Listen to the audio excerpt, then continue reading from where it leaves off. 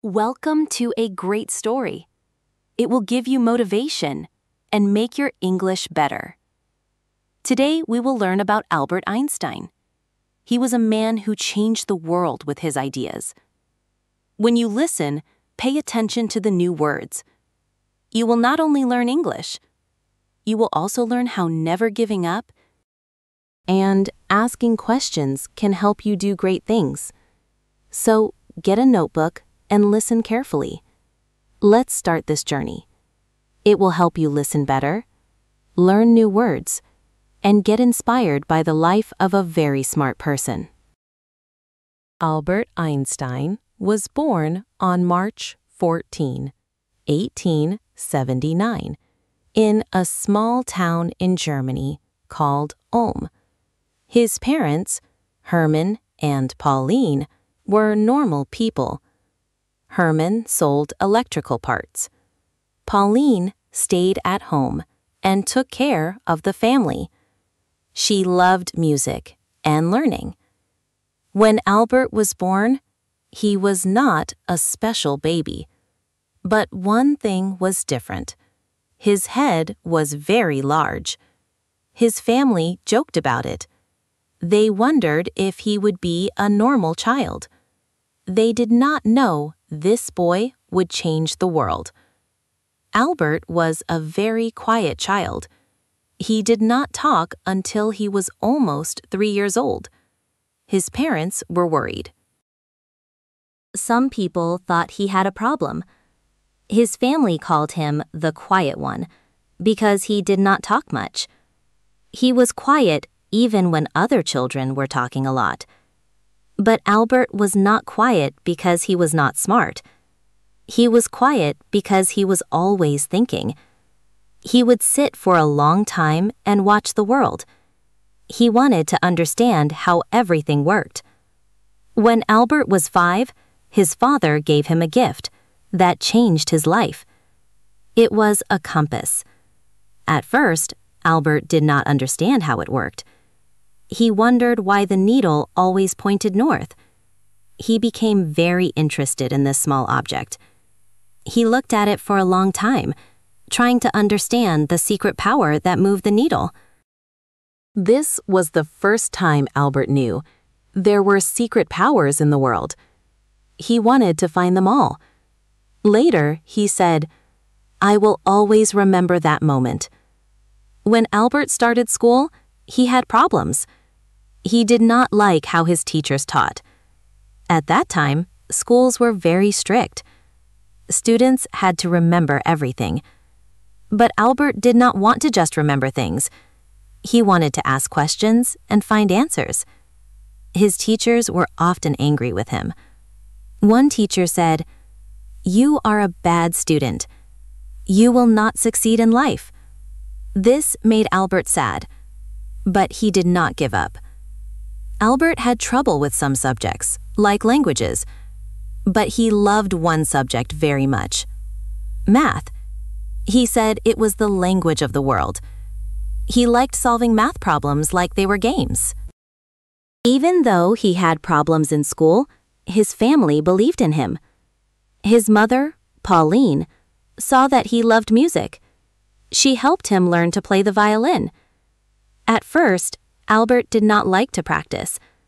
But after some time, music helped him relax and think better. His uncle Jacob also helped him a lot.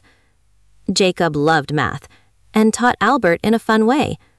He told Albert, "Math is like a game to find a treasure. Every problem is a hint to find the answer." This fun way of learning made Albert love numbers. Albert was different from other kids. Other kids played games, but he spent a lot of time reading books. He would think about how the world worked. He loved stories about great scientists and dreamed of making his own discoveries. One day, he asked himself, "What would it be like to ride on a beam of light?" That question stayed in his mind for many years. It was the start of his long journey to understand light, space, and time. When Albert was 15, his life became difficult. His father's business closed, so his family moved to Italy. Albert stayed in Germany to finish school. But he was sad to be away from his family. He felt alone and unhappy. Finally, he decided to leave school before finishing. He did not like the strict rules and mean teachers. So, he started to study by himself. He read books about science, ideas, and math. He taught himself everything he wanted to learn. This was a big risk. Many people thought he had ruined his future. But Albert did not worry. He believed learning was more important than following rules. At age 16, he wrote his first science paper. It was not perfect, but it showed he could do great things. He also tried to get into a very good school in Switzerland, but he failed the entrance test. He had trouble with subjects that were not science, like French and history. Instead of giving up, Albert tried again. He worked very hard, especially on the subjects he was not good at. He did not let his failure stop him. Albert's early life was full of problems. People did not understand him. He was rejected and failed many times. But he never gave up. His curiosity and his love for learning kept him going. Albert was determined to do something important with his life. He moved to Switzerland because it had a good school system. The schools there were not as strict as in Germany. Students were free to think for themselves. This was perfect for Albert. At 17, Albert tried again to get into the Swiss Federal Polytechnic School. This time, he passed. But his problems were not over. Even though he was at one of the best schools, Albert's rebellious personality made it hard for him to fit in. He loved math and physics, but was not interested in other subjects. His professors did not understand his way of thinking. Some of them disliked him because he did not follow their rules. One professor said, "Einstein, you are a smart boy, but you have no discipline."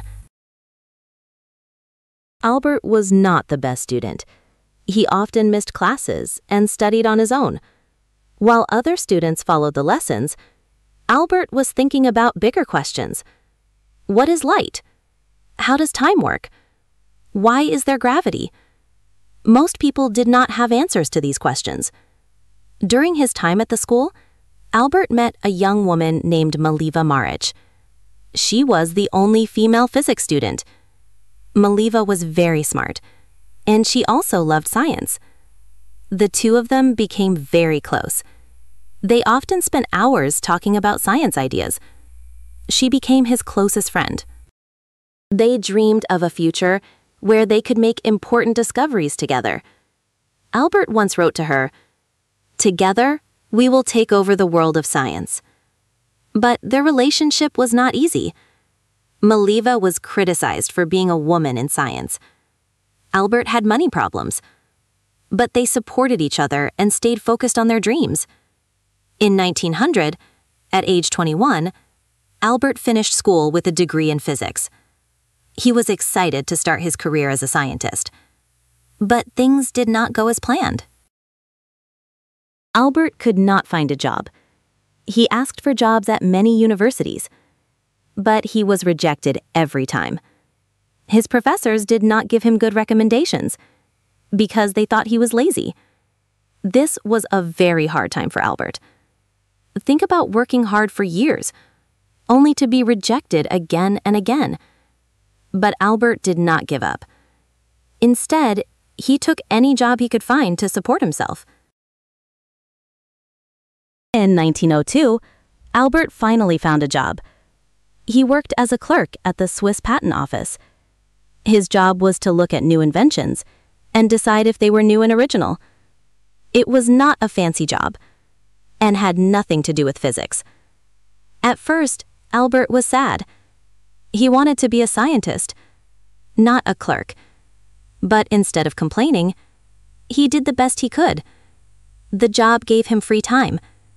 He used that time to think about his science ideas. Albert started to call the patent office his thinking lab. While he was working, he would secretly write down his thoughts about light, time, and space. He was determined to follow his dream, even if it meant working late at night after his day job. In 1903, Albert married Maliva. They had a simple wedding. Soon, they had their first child, a son named Hans Albert Einstein. Even though they were happy, life was hard. Albert's small salary was not enough to support his family. They lived in a small apartment and had trouble paying for everything. Albert's friends told him to give up on his dreams and just focus on his job. But Albert refused. He said, "I would rather struggle for my passion than live a comfortable life without a purpose." Even with these problems, Albert kept working on his theories. In 1905, at age 26, he published a few papers that would change the world forever. Scientists call this year Einstein's miracle year. 1. The photoelectric effect. Albert explained that light is made of tiny particles called photons. This discovery later won him the Nobel Prize in Physics. 2. Brownian motion. He proved that atoms exist, which was a huge discovery at the time. 3. Special theory of relativity. This was his most famous work. He introduced the idea that time and space are not always the same for everyone. From this idea came the famous equation E equals mc squared, which shows that energy and matter can be changed into each other. These papers shocked the science world. Albert Einstein, a simple clerk with no job at a university, had just changed physics forever. After 1905, Albert's life started to change.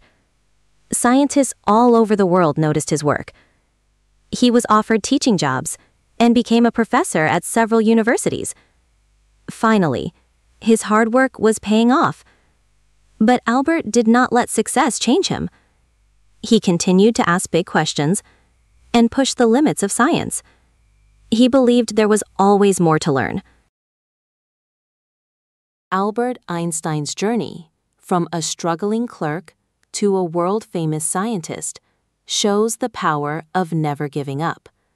He faced rejection, poverty, and doubt, but he never let go of his passion for science. His story teaches us that 1.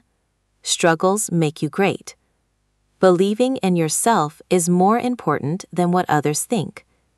3. Big dreams need big sacrifices. Today, his name means genius. But his story is about much more than being smart. It's about never giving up, being brave, and believing that one person can change the world. Albert Einstein's life is proof that greatness is not about being perfect. It's about being passionate, persistent, and brave enough to challenge what seems impossible.